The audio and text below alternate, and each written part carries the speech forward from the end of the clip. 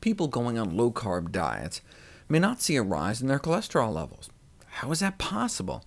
Because weight loss by any means can drop our cholesterol. We could go on an all-Twinkie diet and lower our cholesterol if we were unable to eat the dozen daily Twinkies necessary to maintain our weight. That's why a good cocaine habit can lower cholesterol. Chemotherapy can drop cholesterol like a rock. Tuberculosis can work wonders on one's waistline. Anything that drops our weight can drop our cholesterol, but the goal isn't to fit into a skinnier casket.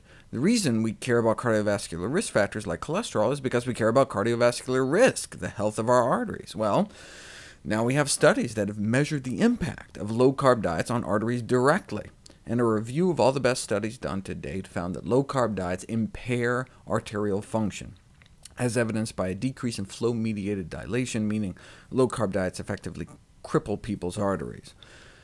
And since the meta-analysis was published, another study found the same thing: dietary pattern characterized by high protein and fat with low carbohydrate associated with poorer peripheral small artery function, again measuring blood flow into people's limbs. Peripheral circulation is great, but what about circulation in the coronary arteries that feed our heart? There's only been one study ever done measuring actual blood flow to the heart muscles of people eating low-carb diets, and this is it.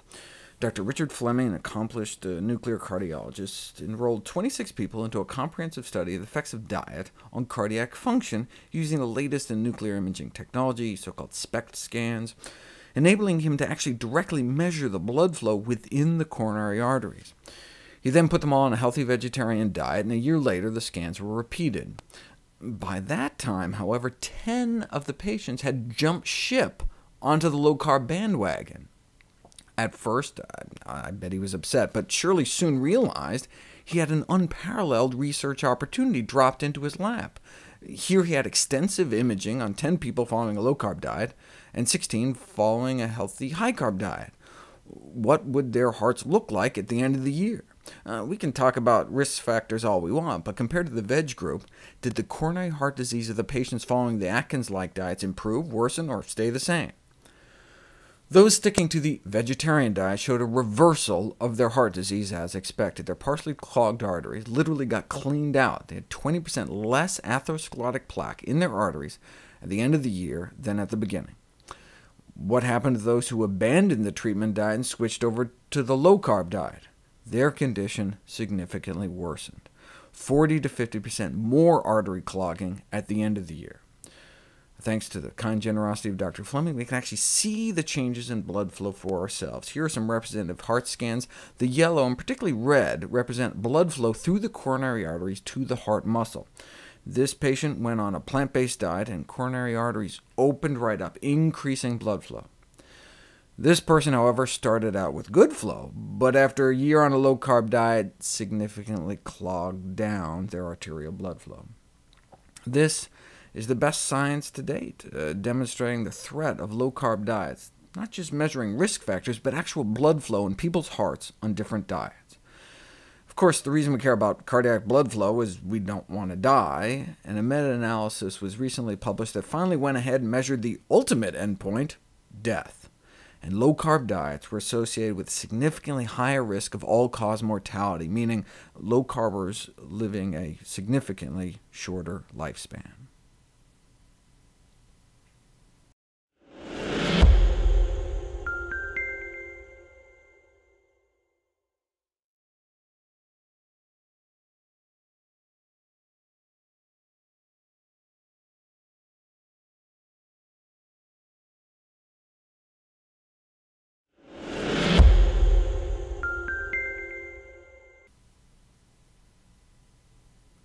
The total antioxidant capacity of our diet may also be protective against stroke, in contradiction to all the pill studies that failed to show benefit. But what they did in this study was to take into account all antioxidants present in actual food in the diet, including thousands of compounds and doses obtained from a usual diet, not one or two in high doses in pill form. Stroke is the world's leading cause of death after heart disease. The buildup of oxidized fat is considered the hallmark of fatty streak formation, the earliest manifestation of atherosclerotic plaques. Yes, the oxidation of fat can happen outside the body every time we cook it, but oxidized fats are not only formed in foods, but may also be generated during digestion, especially in stomach acid.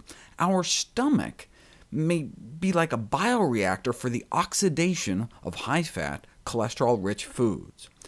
See, muscle foods contain large amounts of endogenous catalysts, which accelerate fat oxidation. As poultry sits in our stomach, the oxidation may build up minute by minute. See, chickens are bled of only about half their blood, and the remaining residual can be a powerful promoter of fat oxidation. So there are those in the industry advocating an additional decapitation step to reduce all that oxidation. But if oxidation is the problem, antioxidants may be part of the solution.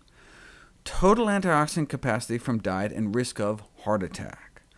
Well, we know antioxidant pills don't work, while extensive experimental data have revealed a central role for oxidative stress in the stiffening of our arteries, and suggested a potential role for antioxidant treatment in cardiovascular disease. Experimental data has not translated into clinical benefit. Most antioxidant vitamin trials have failed to reduce heart disease and death, and may in fact even be detrimental. As a result, some have even questioned the supposed central role of oxidative stress in the disease process, described as a critical blow to the whole free radical theory of aging, the fact that pills didn't work. But high-dose single antioxidant supplements are not a good substitute for the very complex antioxidant network of thousands of compounds in foods, present at concentrations far below those used in the pill trials. No one had ever looked at the overall effect of the complex antioxidant network in diet in relation to our leading killer, coronary heart disease, until now. The total antioxidant capacity measures in one single value the free radical reducing capacity of all antioxidants present in foods and all the synergistic effects. And in this large prospective population-based cohort study, they observed that higher total antioxidant capacity of diet was associated with lower risk of incident heart attack in a dose-response manner, meaning potentially the more high antioxidant plant foods in our diet, the better.